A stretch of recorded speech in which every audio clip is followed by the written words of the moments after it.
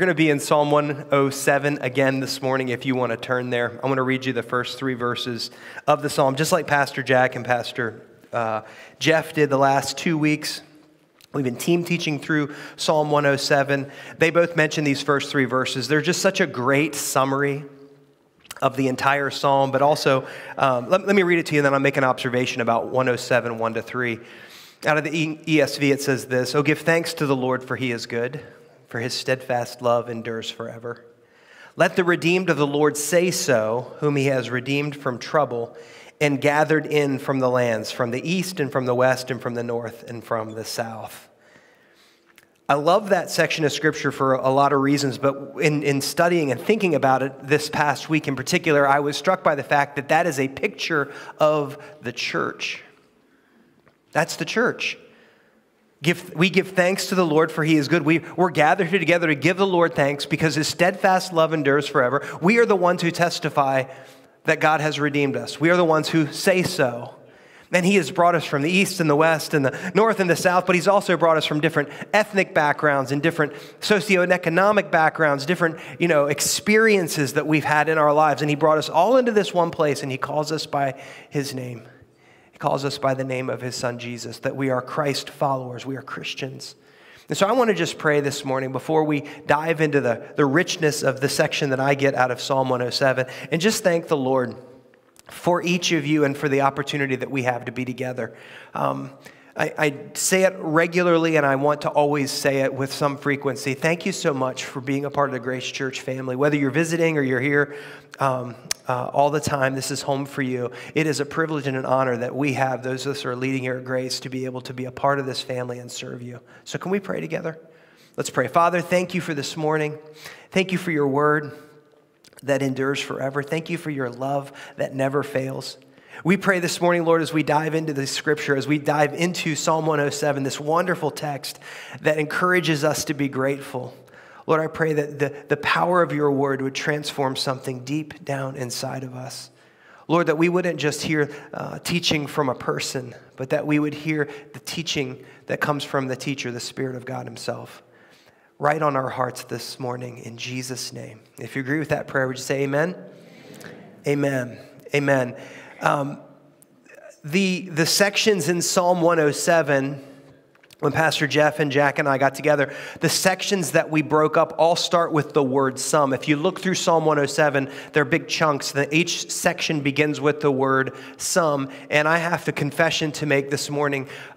When we went through and we divvied up who was going to speak on which parts of the psalm, I took the best chunk. So I just want you to know I'm that kind of a person that would give other people less great sections, and then I kept the rich one for myself. It just happened to be later in the psalm, so I had a nice cover, but it is the best part of the psalm, in my opinion, and you'll see why once we get into it. But each section starts with the word some. Some people wandered in the desert, some people were in prison, some people were foolish.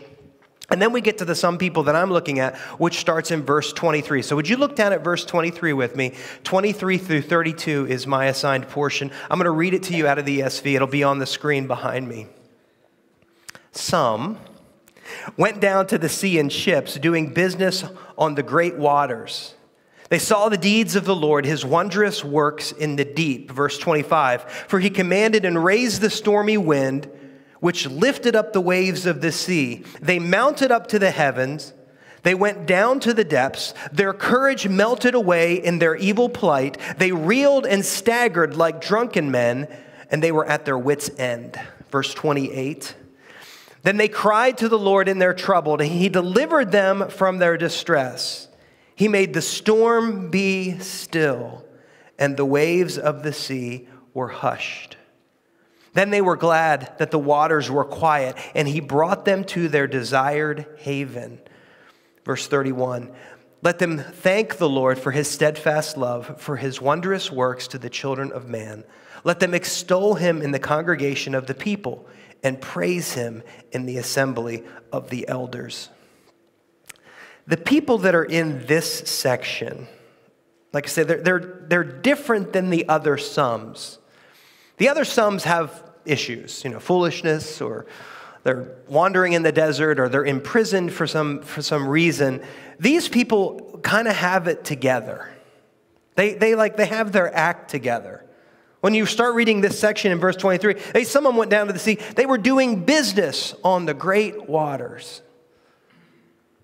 These are capable, self-assured people. They're making things happen. They're earning some money. They are not outright foolish. They're not in prison. They're resourceful. They are causing profit to be made. They're earning. They're capitalists. It's not an evil word to say. Like some people, is he allowed to say that here? Yes.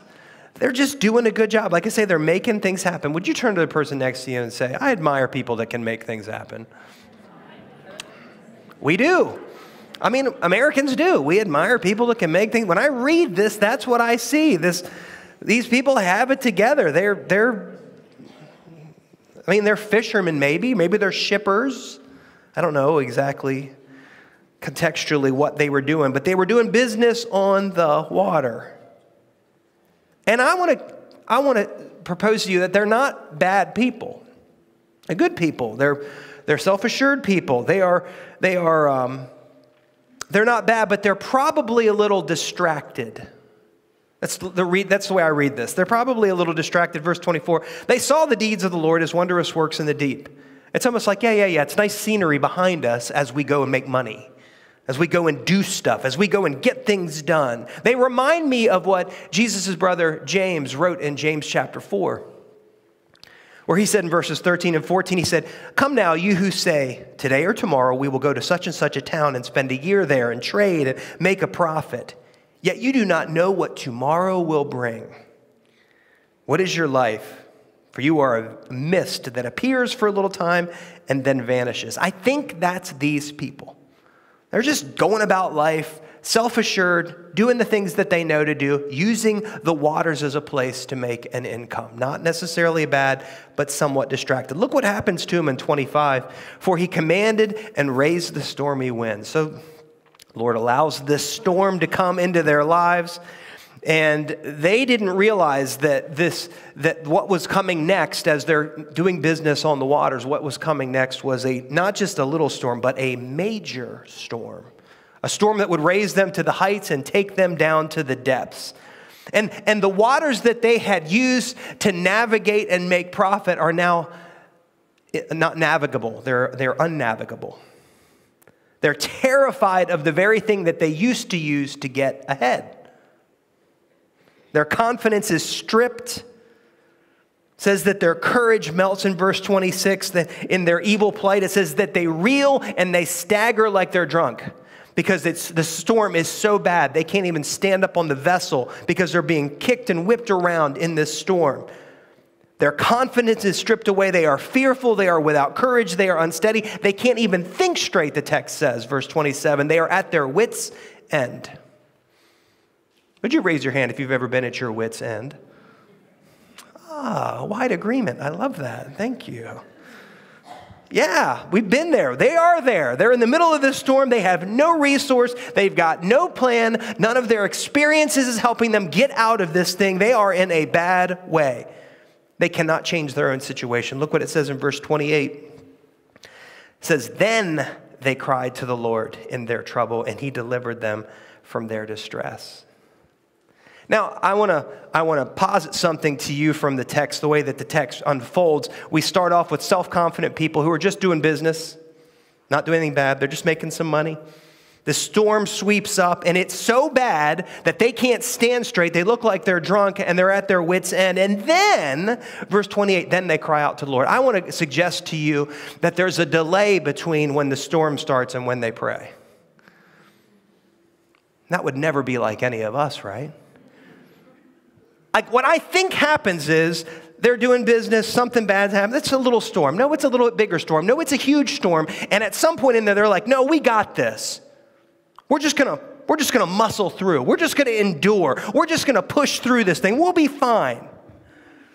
What is it called when you're on the front seat of the roller coaster and you grab hold of that bar? Scared, yes. We are white knuckling it. That's what I think they're like. We're going to get through this thing. And at some point, kind of like Jonah's story, at some point they're like, we ain't just going to get through this thing. And somebody has the wise idea, why don't we pray? Why don't we call out to the Lord? And they do in verse 28. They cry to the Lord, and he delivers them from the storm. He delivers them from their distress. And I want you to see something. There is nothing in the text that says that God wants to punish them for their lack of quick response to the situation. Like the Lord doesn't say, well, I mean, if you'd have prayed right away, maybe I would have gotten involved. That's why it's so bad. There's none of that. We do that. He doesn't do that. He's just waiting. That's the prayer I was waiting for.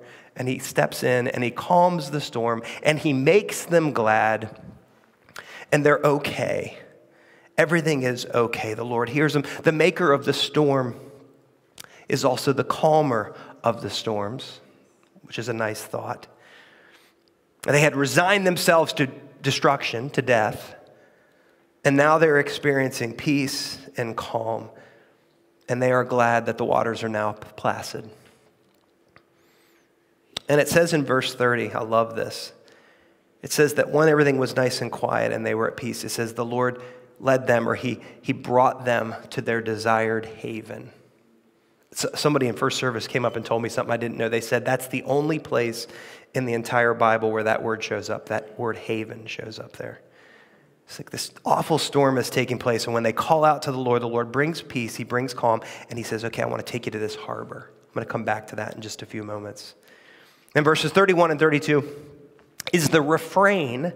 If this was a song, all the Psalms are songs. These would be the choruses. It happens in verse 8 and verse 15 and verse 21 and in verse 31. Let them thank the Lord for his steadfast love, his wondrous works for the children of men. Let them extol him in the congregation of the people and praise him in the assembly of the elders. I love that the way that the psalmist writes, it's an individual response, let them thank the Lord, but it's also this corporate response. It's what we do when we come together. We focus our attention and worship on the one who is unchanging, who loves us, and we give him praise together. We do it in the congregation, and we do it in our own lives individually. Sometimes we do it in our offices with our microphones on, but we do it individually, and we worship the Lord, and we worship him as a group also. Now, before we dig into kind of the application, what I'd like you to take away from this morning, I want to just say this, and as I was praying about this yesterday in particular, I want to just say this to you about storms, that regardless of what happens in our lives, I want you to know this morning from the heart of the Lord that everything that the Lord does in regard to you, everything that the Lord does in regards to you is motivated by love. Everything. Everything. And that is so different than the way that many of us have experienced life.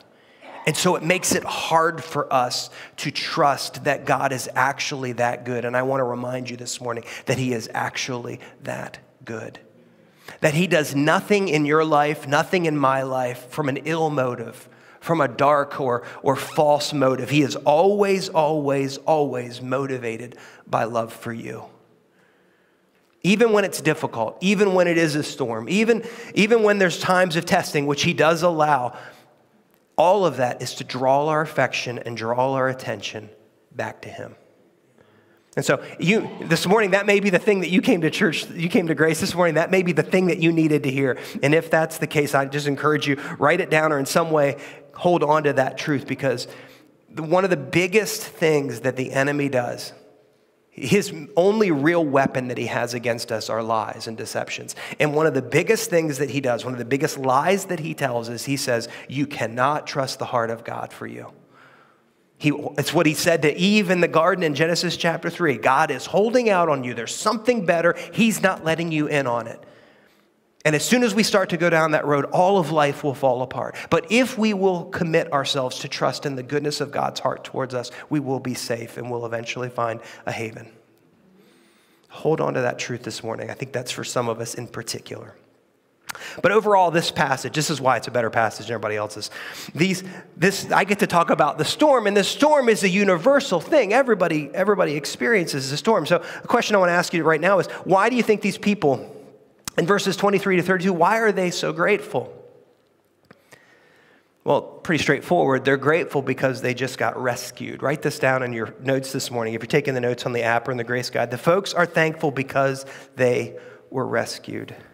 They were in a really bad storm, and they tried to hold on and endure, and then they stepped out and prayed. They trusted the Lord, and they prayed, and he calmed everything down. And we know what that is like, right?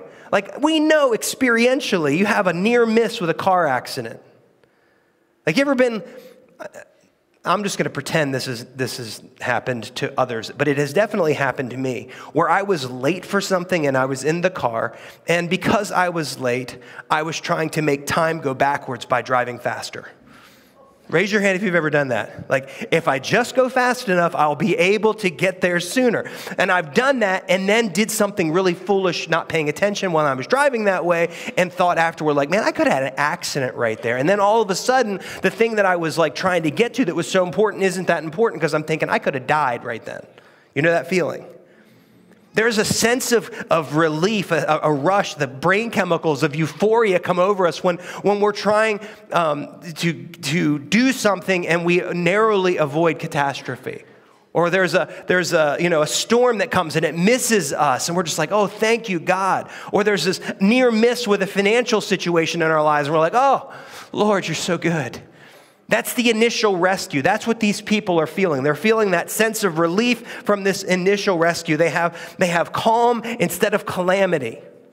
They have peace instead of things just falling apart, instead of there being destruction. And that is a universal experience. People know what that feels like, that sense of relief, whether they follow God or not. Like when you go show up for jury duty and they don't pick your number. You're just like, oh, thank you, God. Anything like that. There's just these little things that happen. Everybody kind of appreciates that. We get rescued and we're grateful. But for the followers of Jesus, those who have a relationship with God that they are cultivating and digging deeper with, there's more for us in this text than just rescue. There's more for us than just they called out to the Lord and the Lord calmed the sea. There's two things. Number one is this. Rescue is temporary. Rescue is in the moment. But the thing that we can grab hold of out of this text that's deeper than just the rescue of the moment is hope for the future. After the storm, rescued people who remember what God did for them have hope for the next storm. They can always remember back to what he did in the past. Hope is more powerful than a one-time rescue. I've been there. I've been in that place where, like, God, if you just get me out of this, I'll serve you forever. He gets you out of it. I'm like, yeah, I'm distracted now. I'm going to go on again until the next storm comes, and I pray the exact same prayer. But maturity, those of us that are really pressing in to know the Lord, we come out of those rescue situations, and we are different people. And we are people that remember so that the next time things aren't going well and it looks like there's going to be a storm, we can say, he was faithful before. I know he will be faithful in the future. We hold on to hope. Because the next storm, literally or figuratively, is always coming. I don't want to say amen to that, because that's kind of affirming a negative. But isn't that true? He heard us before, and he will hear us again. Jot this down. Hope is the confidence that all will turn out well. Not because we control circumstances, but because we belong to the Lord over circumstances. That's what hope is. I do not know what happens tomorrow, nor do I need to know what happens tomorrow to trust that God will be there for me and bring me through. What a gift. Isn't that such a counter and a polar opposite of what we see people dealing with in the world, who ride from one dramatic experience to the next, always reacting to the things that are happening without being able to say, my hope is found in nothing less than Jesus' blood and righteousness, that they're anchored there. We have that. That's deeper than just a rescue. And hope enables us to be able to constantly be grateful to God because the future is taken care of. Amen? Turn to the person next to you and say, the future is taken care of.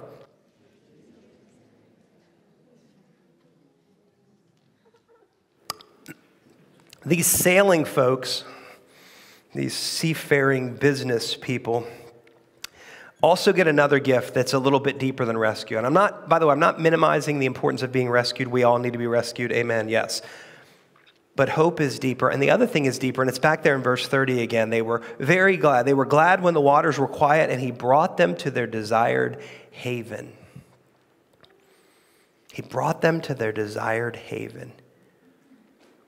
Another way of saying that is he brought them to a harbor. Another way of saying that is that he brought them home. The Lord directed those people to a place of safety, to a place of refuge, to a place of recovery, to a place of rest. Now, after we get rescued, I just love this. After we get rescued from whatever storm, yes, I want to have hope for the next storm, absolutely. But in the meantime, I really just want a place to catch my breath. I want a place to be safe. I want a place to be covered and cared for. And that's exactly what God gives. Write this down. A haven is like a home. It is a place of safety and acceptance and love. And when I say home, I don't mean a house. I'll talk a little bit about that in a few moments here, but I'm not talking about having a refuge of a physical structure. I'm talking about the relational network of people that are supporting us. And ideally, turn to the person next to you and say, ideally, that would be in your own family, but it isn't always the case. Mercifully, God gives us another family called the church. Or even if we don't have that place of refuge, that haven, that harbor with our blood relatives, we have relatives that have been given to us, relatives that are blood by the blood of Jesus. And that creates for us a haven and a harbor as well. Having a home to go to, having a haven to go to is another reason to constantly be able to give thanks to God. Psalm 107, 23 to 32 is the story of all of humanity. And this may be discouraging or encouraging to you depending on where you're at right now, but here's my take on storms for people. And I don't mean physical storms, I mean all kinds of storms. In your life, you are either coming out of a storm, you are in the storm, or you are going into a storm. And I'm not trying to speak negative things over you or depress you in any way, but that's just kind of the way things roll. Things seem to be going along well. Like when people say to me, like, hey, things couldn't be better. Now, don't take this the wrong way, but I always think, well, that'll probably change. Because it does. It does. We live in a fallen world. I'm not subject to all the things that are going on down here. I'm a child of the King of Kings, but I'll tell you, I still live in the place that is fallen. The thing that we get to have, though, is an assurance of rescue, a community of people that support us, whether that's our blood family or our church family or both, and I hope that no matter what comes next, we're fine. It's all going to be good. I tell you, it causes me to read the news differently. It causes me to be aware of what's happening in our government or what's happening in our world. Look at it totally differently when I recognize it's all going to be fine. And thank God it's not on me to figure it all out. You ever read the news and think, wow, what are we going to do with that? Nobody's asking me to figure it out, but I put that on myself like, here's what I would do. That's ridiculous. I just place it right there in the hands of the Lord and say, Lord, I trust you with this. You're going to make everything work out just fine. Every single person on this planet needs hope and needs a home. Every single person needs to know things are going to turn out okay.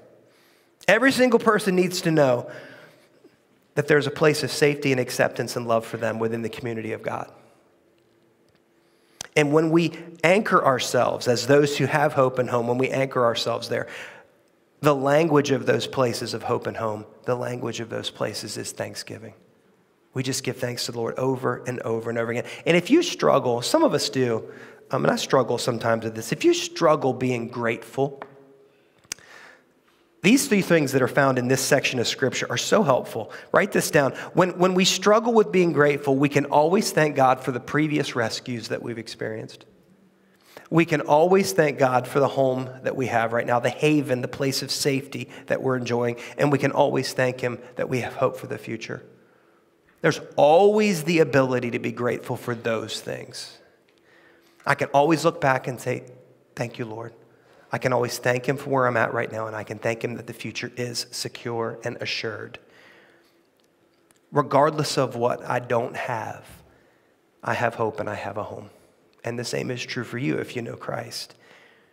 And I would encourage you, we're going to pray together in here just a moment, pray a prayer of thanksgiving to the Lord. I want to encourage you not to get overly focused on thanking God for stuff. I'm not suggesting you not be grateful for the things that you have. Please, if you have things, thank the Lord for them.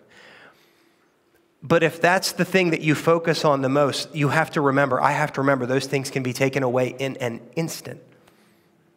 You ever look online after one of these tornadoes rips through and they'll see a picture of some guy standing out in front of the place where his house used to be, and he's just got the clothes that he's wearing? I don't want to base my gratitude exclusively on the things that I can see and touch. I really want to base my gratitude. I really want my gratitude to flow out of the things that I can't see and that I can't touch. Things like grace and relationships and home and hope and on and on and on. Those are the places where I want to be anchored in my gratitude. I want us to pray together and take time, especially with Thanksgiving coming up, to focus our hearts in thanking the Lord for what He has poured out into our lives. And so would you stand with me? We're going to do that right now. And you're going to be standing for about 5 or 6 minutes, so be forewarned. If you're thinking, man, he's going on, we're going to do two things as I have you standing, so it's on purpose. But I want us to start by just thinking about ourselves, thinking about what we have been given, not just the physical things, not just the stuff things, but the bigger and deeper and more important things that we can't see. Things like rescue and hope and a home. Would you put yourself in that text, because we've all been there, being okay and then really not being okay because of a storm, and then being rescued out of the storm. Put yourself in that text and let's pray together.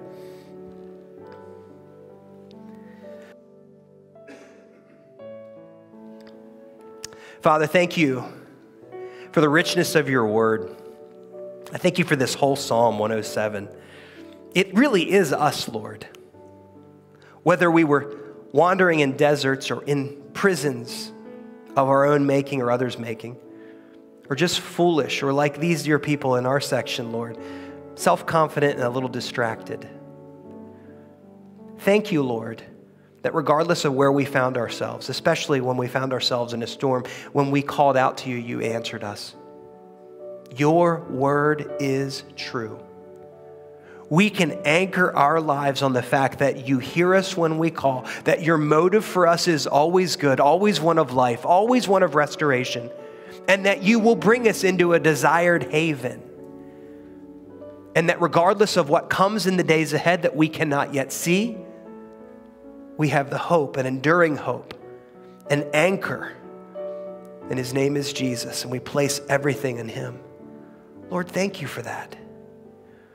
Father, I pray that thanksgiving and gratitude and appreciation would just overflow out of our lives all the time, but especially when our whole culture is focused on gratitude. Lord, may we be a people who are constantly seeing your hand give us things and give others things and take care of situations and circumstances. And so we're always saying, Lord, thank you for that. Lord, thank you for that.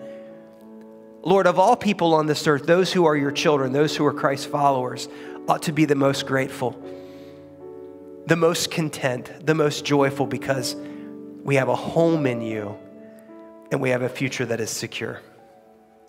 Lord, may that be what we're known by. May that be our reputation as followers of Jesus. Lord, I pray that again, through this week and into the holiday season with Christmas and beyond, may your people be filled with gratitude by your grace. And I pray this in Jesus' name. Amen. For about 10 months now, at the front on each side of the platform, we've been displaying these chalkboards that are just covered with hundreds of initials. And the reason that these have been up here, if you're newer, you don't know about the situation, what we're doing here, we at the beginning of the year in January, we began to pray for people that didn't know Christ, that needed healing, that needed a deliverance of some kind. And we have, throughout the year, different times I've referenced them, we've prayed for them. I want to direct your attention to them again this morning. Because just as a way of update, there have been people that in January, when their initials were jotted on here, didn't know Christ, that know Christ now, which is super exciting. There are people that are up there that needed healing, and they're walking in healing now, that needed to be set free, and they've been set free. There's great things happening. But the reality is that's just a percentage, a small percentage actually, of the numbers that are up here. And I want you to know a couple of things. One is we haven't forgotten about how important that is. And number two, I want us to pray for them this morning, and here's what I'd like us to pray. They need the Lord, they need healing, they need deliverance, they need something in some way to interact with the God who loves them. As we pray for them, I want us to also thank the Lord in advance for answering the prayers that we're going to pray. Now, it works with the Lord. It doesn't work at your bank. Like, you can't call your bank and say, I just want to thank you for the $1 million deposit you're going to drop in my checking account. I mean, by all means, if you want to try that, the bank will be open tomorrow morning at 8. Call them. It doesn't work that way with the bank. But it works that way with a God who makes promises. Carrie mentioned it earlier. He's a promise-keeping God. And when we say, Lord, your word says that you're not willing that any should perish, but that all would come to repentance. And so I'm praying for initials NC on this board. You're not dealing with a bank president. You're dealing with the maker of the universe, the one that made NC when NC was 2 cells in a womb. And we approach him in that vein. So as we pray for them this morning, can we pray with a heart of gratitude for what we're asking to do? We're not paupers kind of coming to this, king saying, Lord, if you could just give us some scraps to live off of. We are children approaching our Father who owns everything, saying, Lord, this is what we're asking for, and we know it aligns with your will for healing, for deliverance, and for salvation. So can we pray with that attitude, that spirit? Let's do that. Lord, thank you, Father, the maker of it all, as our sister said the other week, the God who owns the cattle on 1,000 hills, who owns everything, who knows every one of these people represented by these initials, and every circumstance that has kept them apart from you and in need of healing and in need of deliverance. You know all of it. And so, Lord, we thank you in advance for reaching them and touching them and healing them and bringing them into relationship with you. We thank you in advance for being their deliverer, for being their healer, for being their savior, for being their redeemer, for being the Lord of every part of their lives. Lord, act. Show yourself strong. Your arm is not weak, the word says. Show your arm strong on behalf of these dear people. We thank you. Lord, they need a home, and they need hope, and they need rescue. Give those to them in the name of Jesus. We pray in faith. Amen. Amen. Please continue to keep praying for our friends that are there. Before I bless you, I want to just say, if you're here this morning and you don't have a relationship with Christ, you don't know this Jesus that we're talking about, we would love to talk with you. We would love to pray with you. Our elders and some prayer team members will be up front after the service. Please don't be bashful. Don't be embarrassed. Come forward. Let us just talk with you and share how good God is. Amen. Would you extend your hands in front of you? I want to bless you in the name of the Lord before you leave this room. Grace Church family and friends and guests and visitors, may the peace of Christ rule in your hearts. May the word of Christ dwell in you richly. And whatever you do, friends, in word or in deed, I speak a blessing over you that you would do everything in the name of the Lord Jesus and that you would constantly give thanks to God through him. Receive this blessing and go in the power of the Lord. In Jesus' name, amen.